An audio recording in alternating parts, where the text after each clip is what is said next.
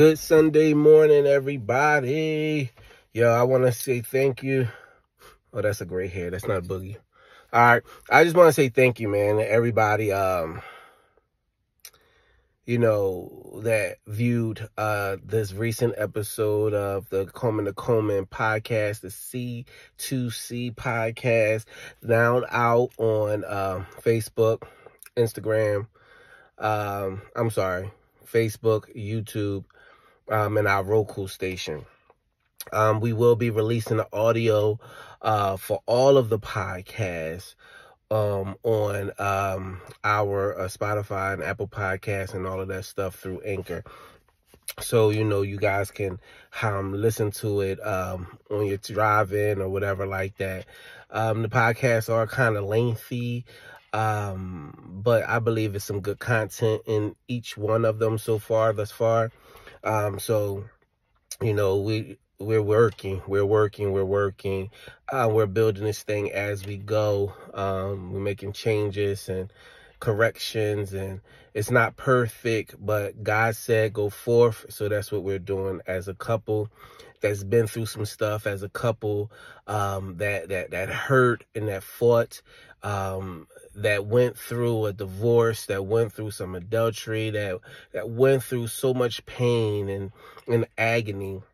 And God restored us. He reconciled us to do the work that he called us to do. I think, couples they could pull some jewels from what it is that we've been through in our story. I always believe it. We overcome by the words of our testimony.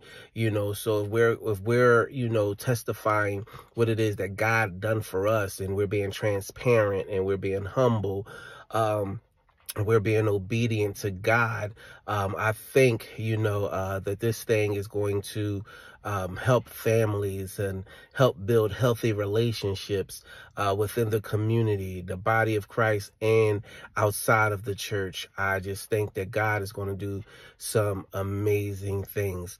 So if you haven't already, please go over to our YouTube channel. That's S.O.L.E Digital Networks, or our Roku channel. Check out the Coleman to Coleman podcast. Leave your comments, leave your remarks, like, share, subscribe, push the button, people. We're doing it for the glory of God, and we're doing it to help build healthy, strong family relationships. Come on out, people. Come on out to our church, Word of Faith Outreach and Deliverance Ministries. Word of Faith Outreach and Deliverance Ministries. That's 21 Main Street, Darby, PA, 19023. Apostle Byron Hope Lampkin, Pastor Patricia Lampkin, leaders. I believe that there's going to be a word in the house today as we begin this evangelistic campaign, as we begin to move in a direction that God is calling us to move in, as we begin to be obedient in unity and love. I think God is about to blow some things out of the water. Things have been stagnant for too long within the body of Christ, not just Word of Faith, but throughout the whole body of Christ. It's been stagnant. We've been losing children by the drove. The young people don't want anything to do with Christ right now due to, hurt, pain, whatever it may have been. But God is calling our young men and our young women home again, because they see now that there's nothing out here in this world that's going to satisfy that need that they've been searching for. They also see now that we in the body of Christ, we take mental health seriously, right? Some things you got to talk about. Some things you got to testify about. Some things you got to get off your chest. Yeah, prayer covers a multitude of things. Oh, I believe it. Yes, sir, I believe it. But sometimes God said you got to go to your brothers and sisters and you got to talk. You got to let that thing out. You got to feel it. It's a human experience, man.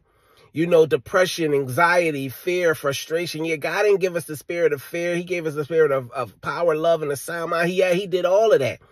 But through this human experience, we experience fear. We experience anxiety. We experience depression. Jesus himself experienced some anxiety. Check out his Gethsemane experience. He was sweating blood. If that's not anxiety, if that's not anxious, then there's something going on. But he came to the conclusion after his communication with the Father and said, not my will, but thy will be done.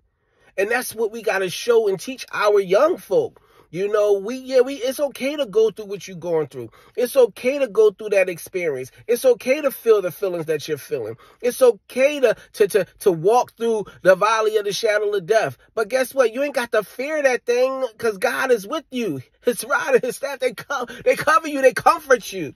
He prepares you a table in the presence of your enemies. It's okay to feel it, though.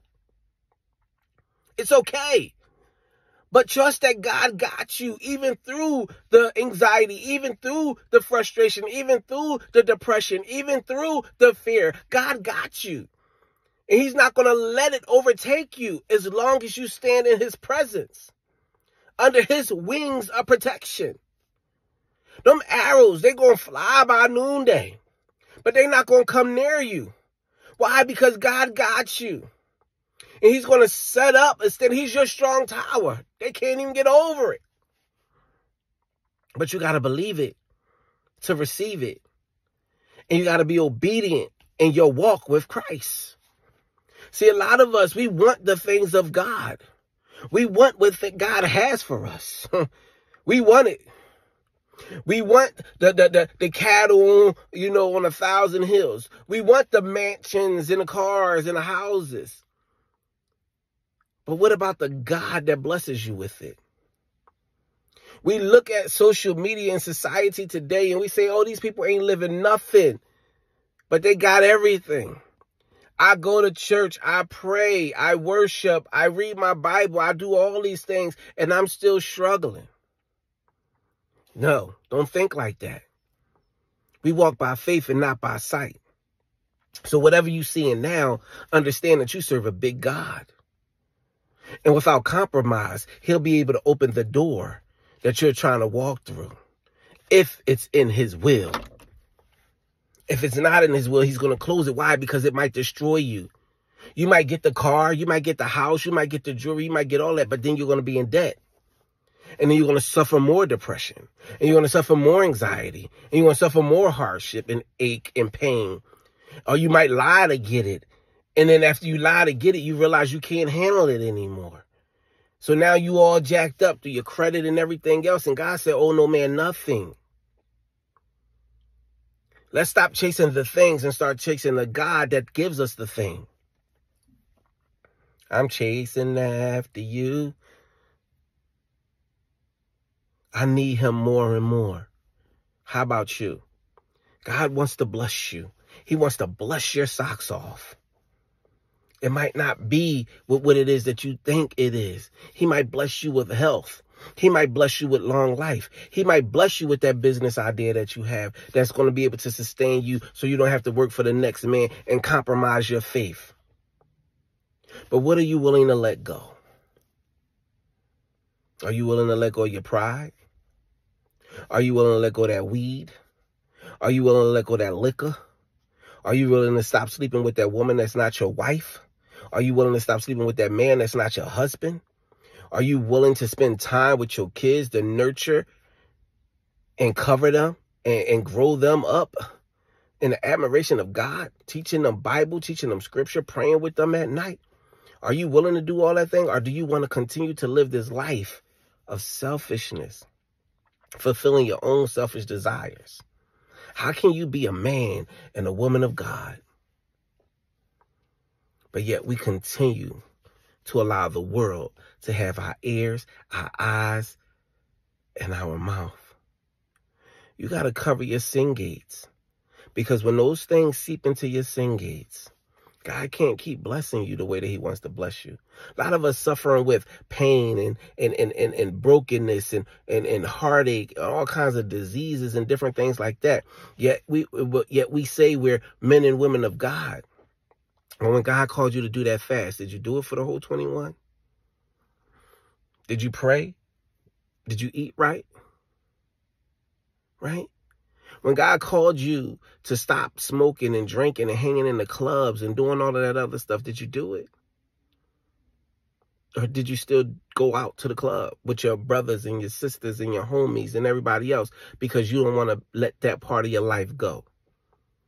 Why is it that we at the body of Christ still have one foot in the world and one foot in the church and then believe that God is going to bless us? He wants your whole heart. Be ye holy, for I am holy. God don't want a half-hearted Christian. God don't want a half-hearted believer. He wants your whole heart. And until we give him our whole heart, we're going to continue going through what we're going through. And I'm not just talking to you, whoever listened to this all the way to the end. I'm talking to myself too. God's been telling me to do some things. And I've been disobedient because I want to hold on to it due to the fear of having less than, because I've been in a place where I was homeless and I didn't have. And I don't want to let go of the thing that's sustaining me, that I believe that's sustaining me. When God is saying you got to let that go so you can empty your hands so I could bless you with something bigger and better.